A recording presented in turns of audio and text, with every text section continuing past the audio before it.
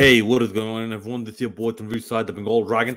Make sure to hit that like, subscribe, and bell notification buttons, as all your support really helps me remain motivated to continue making a variety of different type of videos on this channel, covering many topics. But for now, I'm covering cricket, as I am a Bangladesh cricket supporter, a Bangladeshi myself. And also, all your support in that free way will help this legally blind YouTube content creator remain motivated to continue doing what he's doing on this channel. Right, so the third ODI just concluded a few hours ago. First of all, congratulations to Bangladesh for another Banglawash. Yes, I've been waiting for a long time to use that word outside of a series involving Zimbabwe. So, Banglawash, Obinandan, congratulations for the Banglawash. Yeah. So, also, congratulations to Nicholas Puran, first half century against Bangladesh. And Nick Puran, he showed how to bat on such a surface like this. And this is why someone like Shai Hope, you would expect him, with how much experience he has against Bangladesh. I believe before this in ODIs, he's averaging about 90s. Given how well versed he is in playing against Bangladesh, you would expect him to at least have this type of an approach as well. So Shai Hope's bad performance really baffles me at this, in this ODI series. So it was surprising to see Kyle Myers was not playing today. I don't know, he might have been injured or something like that. Alzari Joseph came back, and people are talking about extra spinners. And here I followed the live commentary of West Indian Cricket Radio. It was on the West Indies Cricket YouTube channel, live streaming. One of the commentators mentioned something poignant, that West Indies only have 13 people. They don't have another spinner. So this is possibly West Indies themselves misreading the Providence pitch in Guyana. So that being said, congratulations to Litan Kumar Das for scoring a half century, and congratulations to Taijul Islam for picking his first 5-wicket haul in ODI cricket. And about Taijul Islam, I'll get to him in a little bit.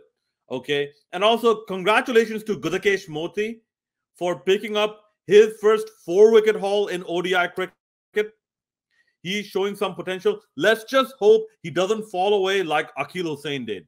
Because when Akil Hussain debuted, I thought to myself, now West Indies have found a good left-arm spinner, left-arm orthodox spinner. They can do something good with him if they manage him right.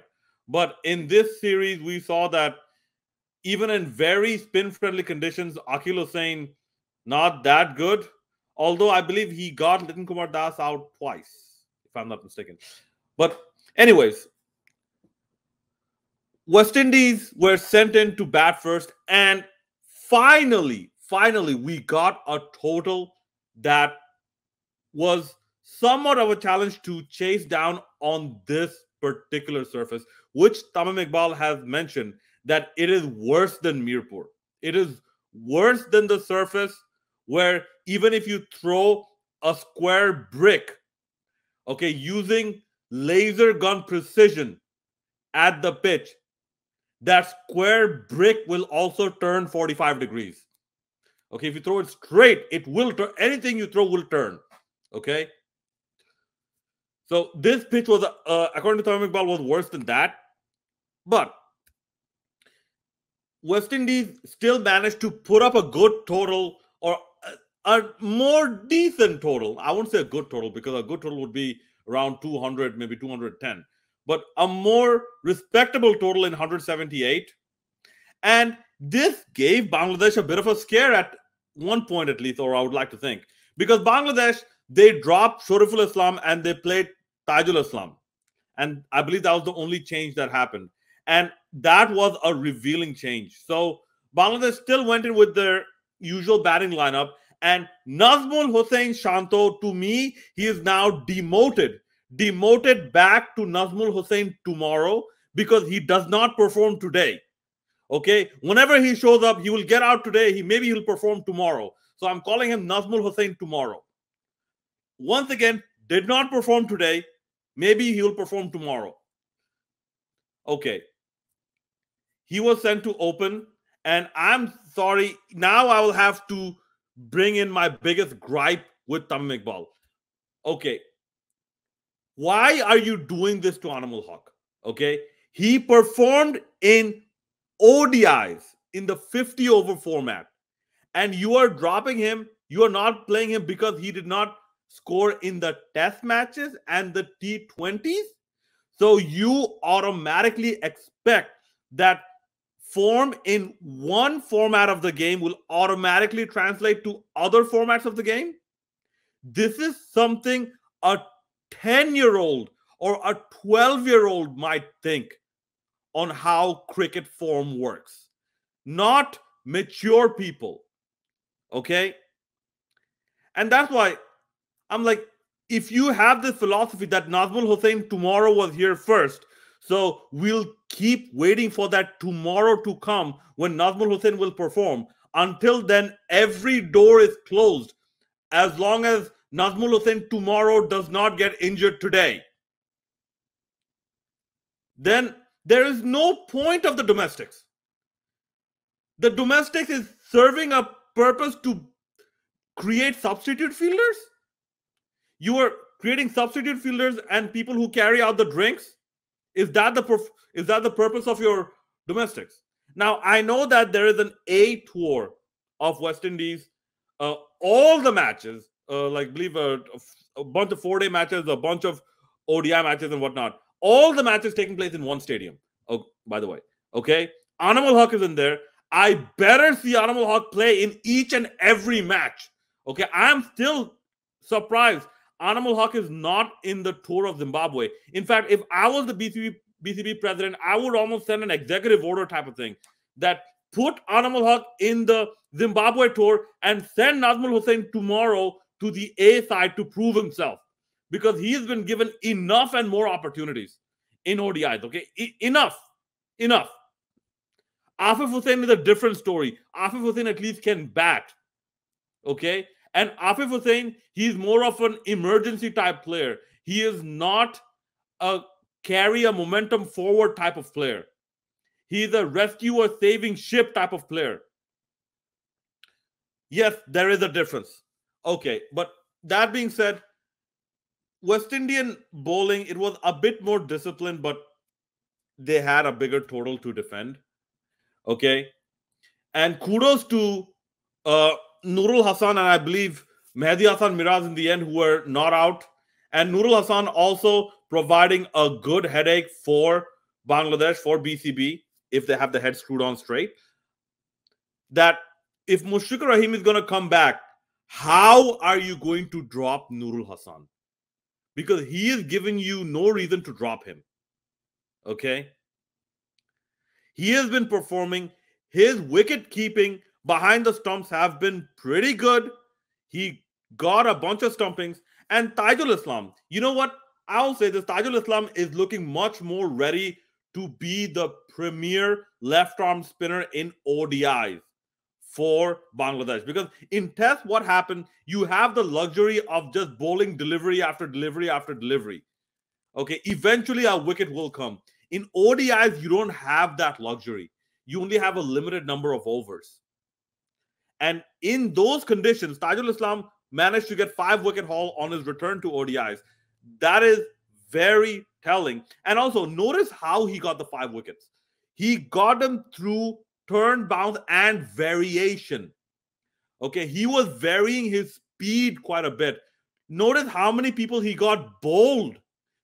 This is by change of pace of a left arm orthodox spinner, that they will beat the batter by pace. Okay, this shows that Taijul Islam has matured very well as a left arm spinner, and his place in the limited overs format should not be put off the table. So Bangladesh have a good headache moving forward. Hopefully, I don't know if the squad for Zimbabwe has been announced yet. I didn't look, or I didn't find anything. that specific in terms of an article, but hopefully he is there in that Zimbabwe tour, and we will get to see much more of Tajul Islam in that Zimbabwe tour. But as for this match, West Indian positives, Nicholas Puran, yeah, their top order really needs shaking up. That new guy, I forgot his name, Casey? Chassis or something like that. I'm sorry, I forgot his name. He might have some potential. Okay, Shea Hope, Brandon King. I'm sorry. You need to do a lot better than what you did, especially Shea Hope. You need to do a lot better than this. India is coming over. And yeah, Virat Kohli, whatnot, they're not there. Listen, India can put forward 2, maybe 3 first string sides. India's bench strength is that good that they can put forward 22 players. All of them are equally as good. Like, for the most part, all of them are equally as good as one another. So West Indies can't even take them lightly. But overall, 11 consecutive victories for Bangladesh. And this also goes to show why Tamim Iqbal is, for the most part, I'm still angry about the Anamul Haq decision, for the most part, the right captain in this format, and rightfully so. I don't think it was for his batting, but I think it was much more for his captaincy, his aggressive captaincy. And even the commentators, the live radio commentators pointed this out, that Tamim Iqbal's captaincy, that he's constantly rotating his bowlers and constantly applying a lot of pressure on the West Indian batters. Tamim Iqbal's captaincy was very good in this series. Yes, the pitch played in his favor, but still, the execution is important. You must be able to properly execute a plan, even if conditions are in your favor. So, congratulations to Bangladesh once again. Commiserations to West Indies. But this match, they did try a bit more. And by the way, I have a question. Where is Kemar Roach? Kemar Roach was, or is still, the bane of left arm batters worldwide. Is he injured or something? Because of all things, you would expect, especially Kemar Roach, someone who I believe made his debut against Bangladesh, to be in this ODI side. So him being absent also perplexed me a little bit. But anyways, shout out to like all the people who comment, like Rare Cricket Videos, Omar Queen SC, Flex, and everyone else. All your support is much deeply appreciated. And please do hit that like, subscribe, and bell notification buttons. And I will see you in the next video. It's your boy Tanveer Saad, the Bengal Dragon, signing out.